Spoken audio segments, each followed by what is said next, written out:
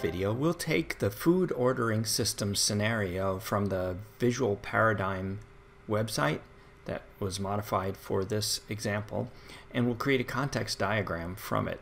And in the context diagram, we're going to have the process, which is the food ordering system. We'll have the external entities, also called agents. That's the supplier, the kitchen, the manager, and the customer. And all four of those will interact with the system. Now, if we had a real full business model, such as for Burger King or McDonald's, we would have a lot more external entities that would interact with this process. But this is a simple diagram for you to see as an example.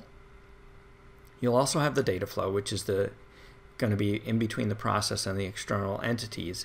So to start off with, what you could do is you could take the draw.io diagram that I provided for you in the slides from Blackboard.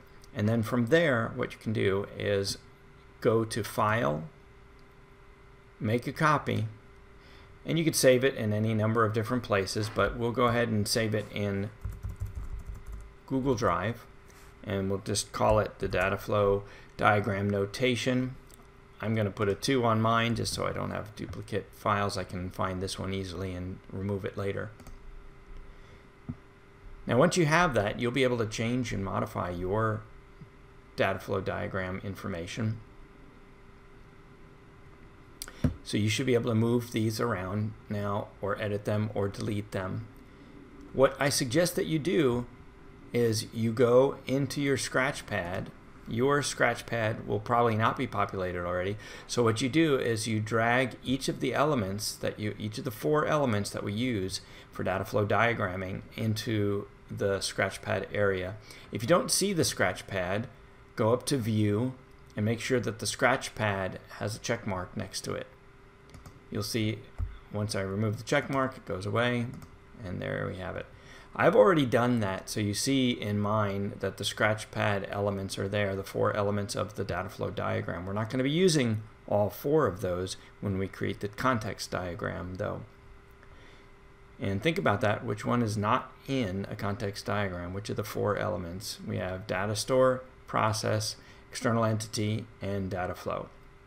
So once you have a copy of the data flow diagram notation and you've taken each of these elements and put it into your Scratchpad, now you'll have that element available when you go to the next step.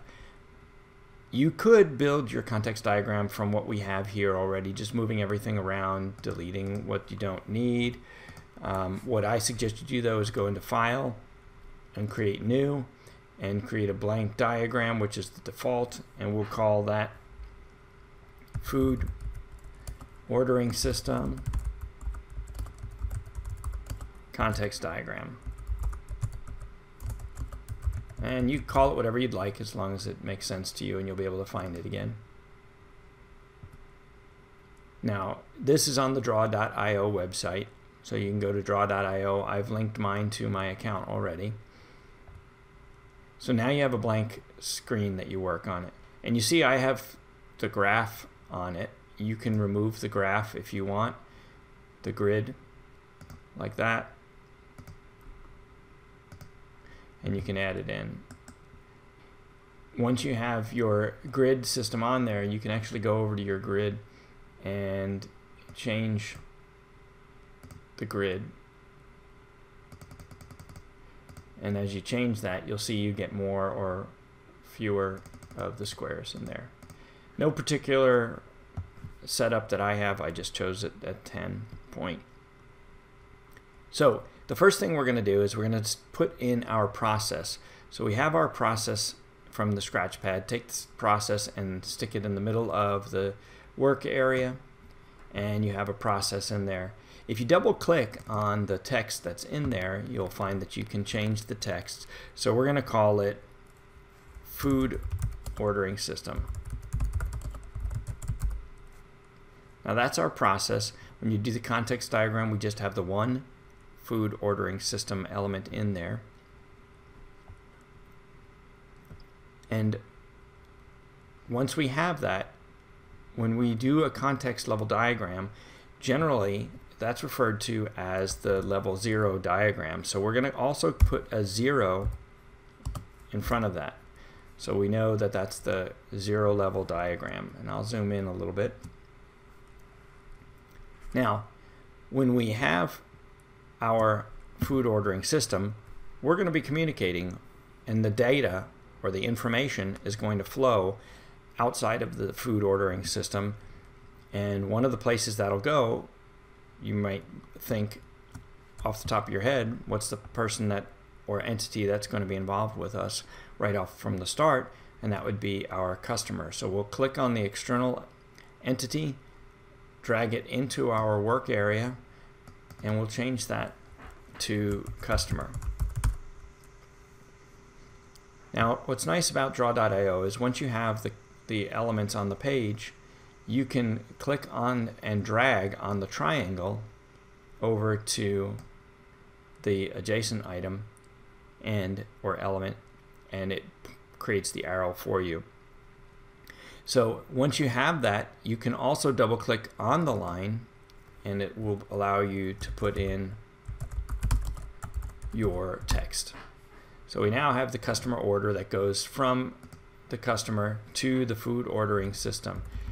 Now, it really doesn't matter on the size. We can change the size of the food ordering system if we want. We can change the size of the customer if we want. Now, the other thing we're going to have, what happens after the customer is eaten? Well, we take the bill to the customer. So we'll go ahead and take the text here and draw it straight to the customer. And from here, you can double click on the text, and we have the bill that we can add in there. If you remember in my earlier comments, I said there were 3 others involved. That's the supplier, the kitchen, and the manager. So let's go ahead and add in the supplier, because we have to get our food somewhere. So we'll call this supplier. And let's put in our other entities as well. We'll put in the kitchen.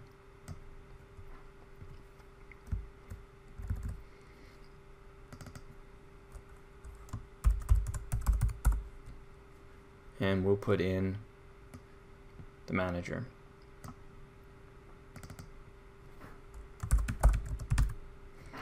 So you always have the manager involved.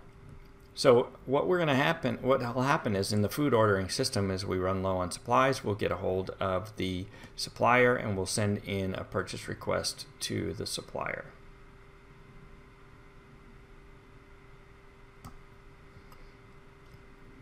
So that's the information flow that way, and we're going to order some inventory.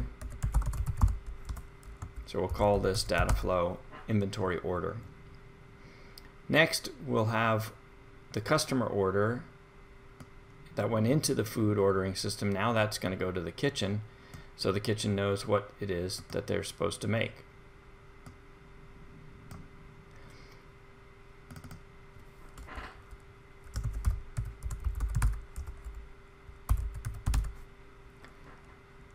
And finally, we're going to bring in the manager.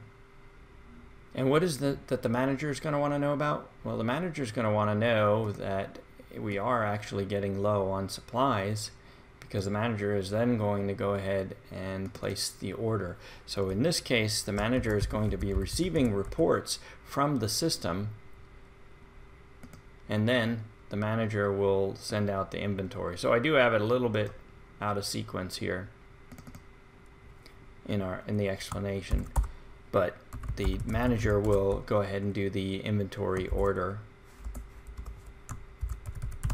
back into the system. So it starts out with the customer. Customer has an order, goes into the food ordering system. And remember, now we're talking about the data, the information in the system, not the actual product. So we're not talking about hamburgers here. We're talking about the data that goes along with running the food ordering system.